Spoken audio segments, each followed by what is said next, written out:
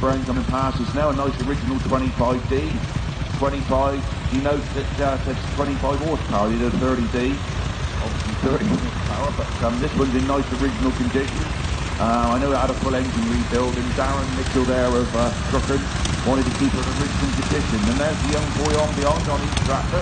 The next generation's lovely. Mum's walking beside, so we're all safe and sound, and we're happy with that. It's nice to bring them along. Wow.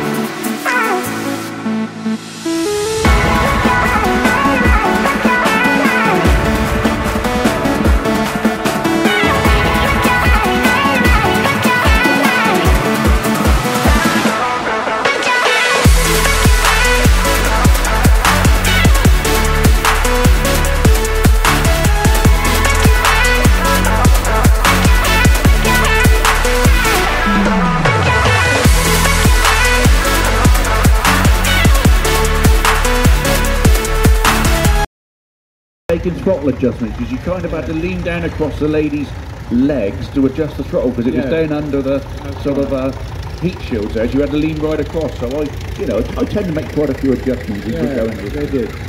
And then you've got one of the first of the David Browns where they changed the tin work from the Cropmaster and the 30Ds, the ones we've just seen, with the 900 with the blue wheels.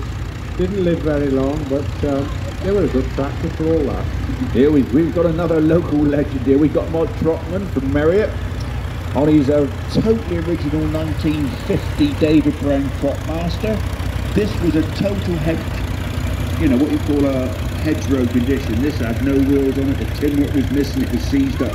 And Mike actually brought it back to life over a couple of years, sorted all the parts, but it really was a disaster. Most of us would have turned our back on it. But he did do it and got it going, and credit to him. There's a young lady on behind on their David Brown 780 with a 12-speed box.